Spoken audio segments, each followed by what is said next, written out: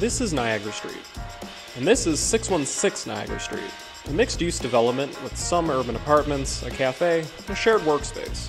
Most importantly, 616 is also home to my office, where I brainstorm and edit Explore Niagara's videos. Now, like any urban revitalization project, 616 is kinda quirky. It has stairs to nowhere, doorways that were second-guessed at some point, old dog food advertisements, and an entire section where they turned the alley between the two main buildings into an atrium. But quite possibly the most surreal part of the building is the 14-foot colonial salesman offering 10-cent packages of oatmeal, which begs the question, what's with the Quaker Man?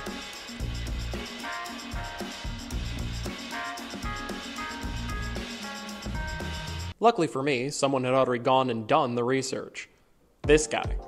The man who also was responsible for this being a shared workspace in the first place.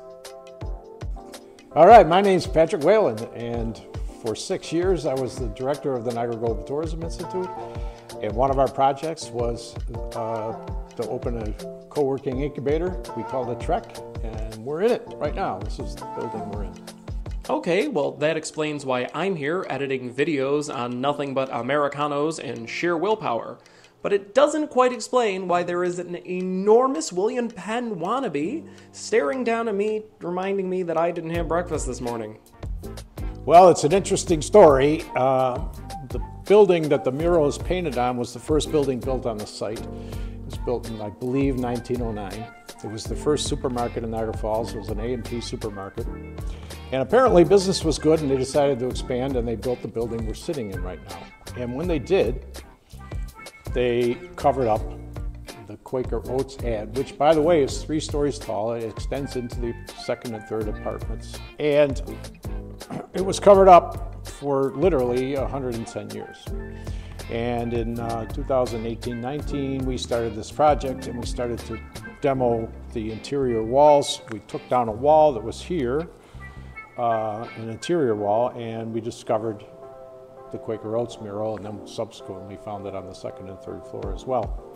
Down in the corner here, it says, you see, it says Thomas Cusack Company, Buffalo.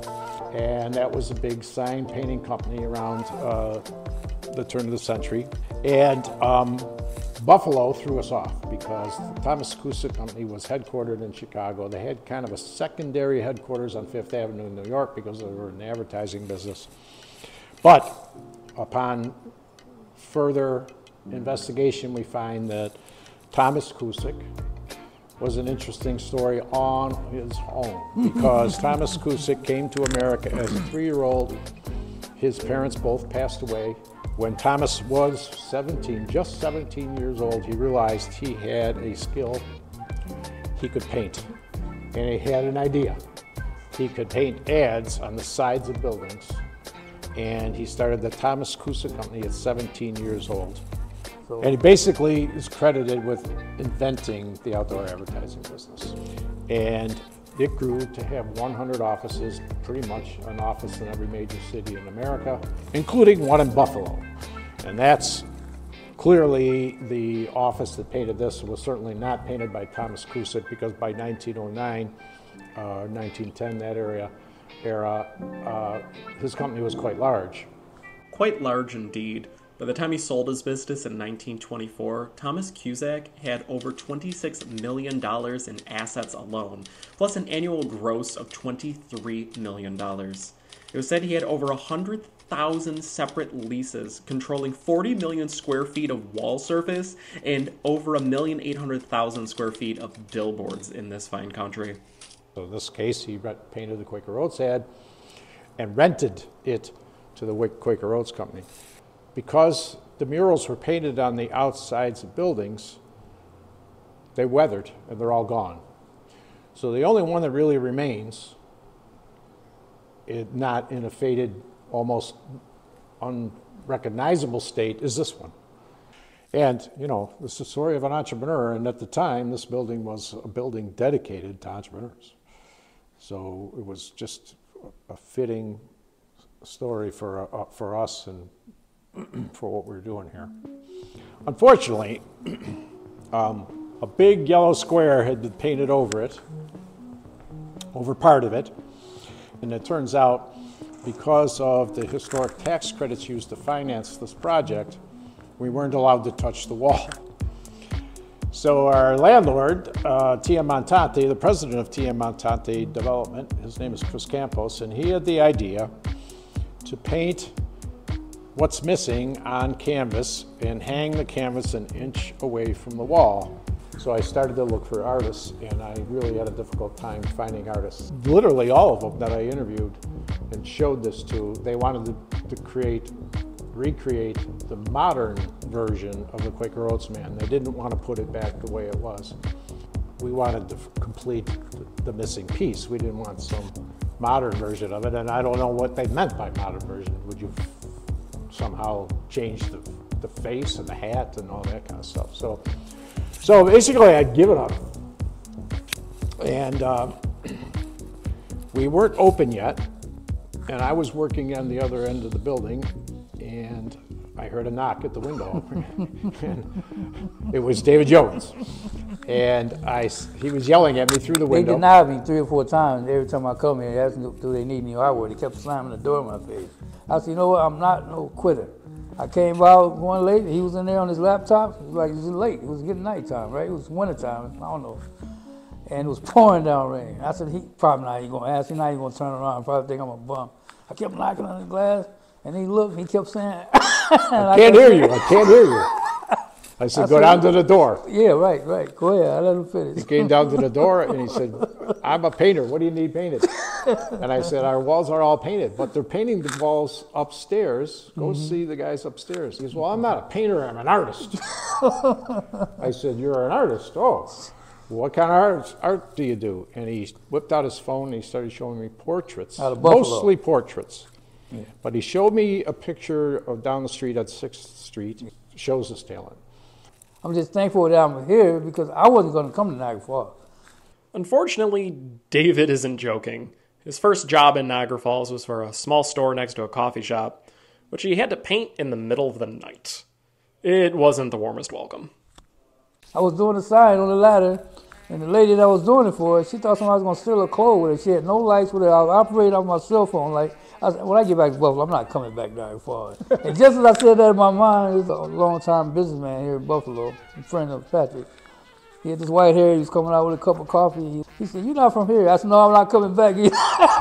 He took out his business card with him on Mercedes. I didn't even turn around. I said, "Okay, have a nice day." I just kept painting. I said, "I ain't coming back to this town."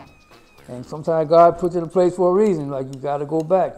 And so David ended up making his way back to Niagara Falls, specifically 6th Street, where this local business owner was looking for someone to revive the front of his building. He said, "You think you can bring life to my building?" I said, "I can do whatever you want." And as I was doing and sketching, "You want to put some money down here, you deposit, please come back." I said, "Yeah." He had painted the plywood windows. The windows were covered with plywood, and David had painted the windows to look like windows. Yeah. He painted the plywood to look like windows, and behind the windows you could see furniture. Well, it was furniture that he painted on. So I knew he could do this. And I brought him in here and I said, "Could you do this?" And he said, "Oh yeah, absolutely." And the rest is history. He gave me that picture to do the sketch. Yeah, he said, yeah, that was the qualifying question he asked me is, do you know what the missing piece looks like? And I did. And he said, "Do you have any paper?" We didn't. We hadn't moved in yet. We found 4 pieces of paper. And as you can see on the back here, we found some labels. And he put the 4 pieces of paper together with the labels, sticky labels. And someone else came to see me and I left. And I came back literally 10 minutes later and he gave me this sketch, which is what he ended up using for his model. I mean, it was shocking to me that someone could do that sketch in 10 minutes from that picture. So he basically said, "You're hired." Man, it was amazing. He had me walk back here, and as we were walking through it, I seen that page. I'm like, "Oh my God, that's original pictorial from early 1900." I know it because I'm a billboard painter. They call me a master. I'm not just bragging or anything. I love what I do. And I've been around. I've seen some guys in Syracuse, some old timers, been in there since 1930s and 40s, do gold leaf and billboards, and I always pay attention always listen to my elders, because you know, you're never too old to learn. I've learned something about mural, not much, but something about mural painters, and we have a mural that we had painted on the other side of the building on a wall. And that painter drew a sketch, like David did, and then she projected the sketch on the wall and then colored it, filled in the blanks. David, No. he did this freehand. We stacked up tables here, stood on the tables. Yeah, right. Mixed all the paint. Oh yeah. Stood on the tables and painted this thing freehand. Oh yeah. He's got a gift. God gave him a gift. He's a talented guy. I don't take no credit. It's all the guys, okay? I used to go to work when I was young, and I would stay till 3 o'clock in the morning to make sure I got that brush just right, whatever. I mean, I'm a master. I love what I do. When I started out painting, I'm from Chicago, South Side. You know, I grew up around the gangs and all that. I'd rather stay home and do mural, and I was trying to do pictures, tracing, you know, like they trace with billboard. I didn't like that there, but I was trying. My mother put it away. So you're gonna be an artist, you learn how to draw. You're not gonna be no fake artist. So you made me put away the newspaper and trying to trace Casper and Batman, and that's what I've been doing from now on. So how do Patrick and David feel about their names forever being tied to the history of this Quaker Man mural? It feels great. Feels great. I'm not sure that's true. Things fade. People forget. Oh, they're gonna never forget this. I don't care. It'll always be here, but I don't know if they'll associate my name with it. His name is on it. His company name, at least. There you go, New York. That's me. That's my name right there. 990-5110. Signed by New York. That's me. Hey, I can go on and on. I'm gonna let you go ahead. Sorry. That's our story. We're sticking to it. So that's the mystery behind the Quaker Man. It's a weird story of early 20th century advertising, 21st century revitalization, and a dash of timeless artistry. To be honest, I think Pat's wrong. Pretty sure him and David will be part of the story for as long as people here at 616 look at it. At least I know I think of them whenever I look up.